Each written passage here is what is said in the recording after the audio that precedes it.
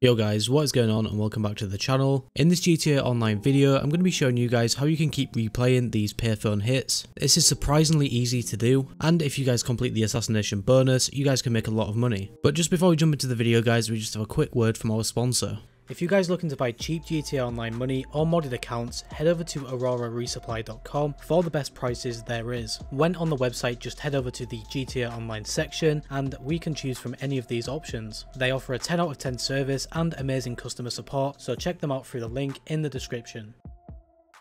Now that we're back guys, to actually start these payphone hits off, you guys will need to phone Franklin. Once you guys have phoned up Franklin, you guys will see the request payphone hit right here. From this point guys, all that we need to do is just request this payphone hit and then simply make our way over to the payphone which is on the map. When you guys run over to the payphone and pick it up, you guys will be then in the mission. Just keep in mind guys that you can actually do this in a invite only session, and for this example this is what I am doing. But after we have picked up the payphone and been on the phone to Franklin, we now get the opportunity to assassinate the target. Now if you guys want the most money out of this, I would recommend that you go for the assassination bonus. This will get you guys around about 85k each time you do it. Now for this assassination mission, I had to shoot this gas tank when the guy was standing near it. In my opinion, this is probably one of the easier ones to do. All you have to do really is just wait for him to stand in front of the gas tank. But when you guys do complete the job and it comes up with this screen here saying hit complete, we just need to wait until this hit complete screen disappears. Now when this screen disappears, you guys want to pull up your interaction menu, go down to style and then into accessories. Now in the accessories guys, you want to change one thing on your character. The reason we're doing this is to force save the game. I would recommend doing this step really fast as well, just to make sure that it does save. After you guys have changed one thing in the accessories tab, you will probably notice a little save wheel in the bottom right hand corner of the screen. This is indicating that the game is actually saved.